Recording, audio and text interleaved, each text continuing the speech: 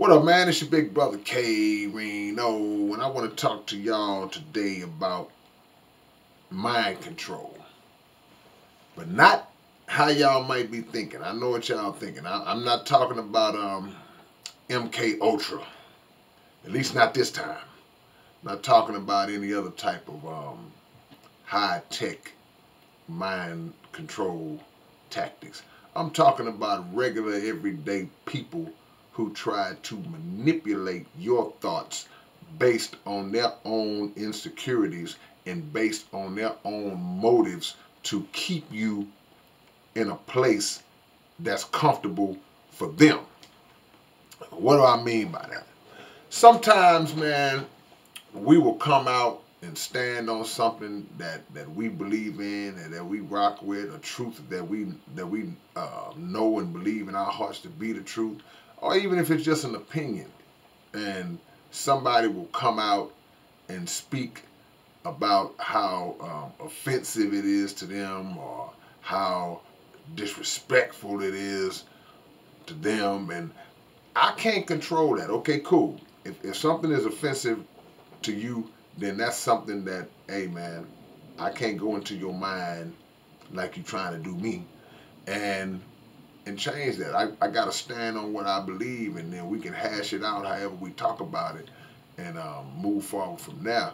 But you have people that would look and see a direction that you are going in, and they'll know that that direction represents growth.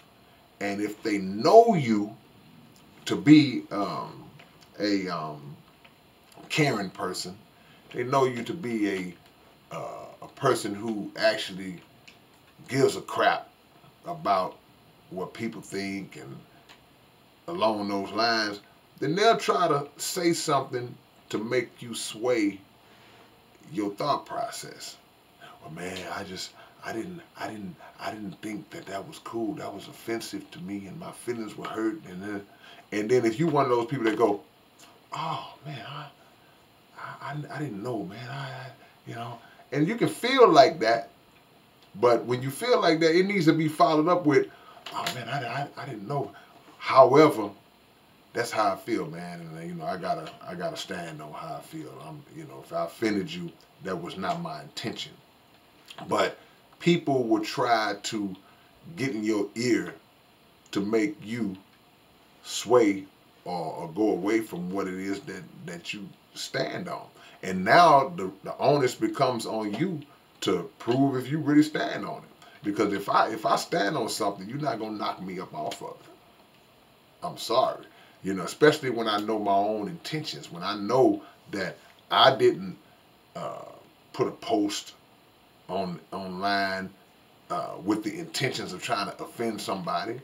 I didn't come out in a speech or even on a record and say something that my intention was to offend somebody. I just stood on what I stand on. And because you feel uncomfortable by it, you want to switch the narrative up to make it like, well, this guy's this. And people crack under that pressure all the time. People crack under that pressure all the time. They will start getting called those names, those traditional, typical names that get thrown out at people when they stand on truth, and they'll crumble under that pressure. Like, uh-oh, I don't need everybody saying that I'm this, knowing that you're not that. You knowing that you're not that. You just don't want to succumb. You don't want to fall under the weight of that. And you may not have the heart or the intestinal fortitude to clap back and defend what you put out. And that's something that got to change. But it's one thing if a person just is at odds with what you said for their own reasons. But again, you have people who they're intentionally trying to knock you off that.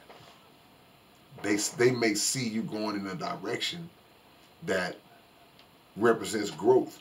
And in that envy and that hate that they might have, they will try to flip that on you to make you fall back. Don't fall for that. That's a form of mind control. So many people would tell you that an idea that you got is not going to work. So many people would tell you that a plan that you would that you intend on implementing is not going to work. You know, and all it takes for some people, not everybody, but I would venture to say for a vast majority of people, you know, all it takes is somebody to plant that one little seed of doubt, and that'll just make you go, oh, well, you know what? Maybe you're right. It's like when Eddie Murphy talked about the Jedi mind trick.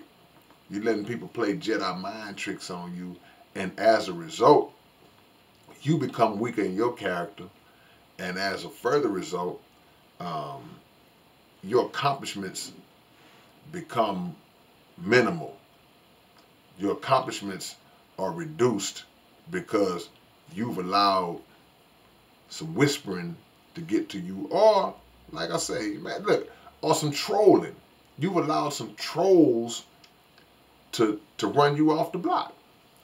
And this message is really just to try to give strength and empowerment to people who have went through that, people who are maybe currently going through that. And if you've never been through it, whenever you encounter it in the future, that you'll know, you know, whether they are intending to do that or not.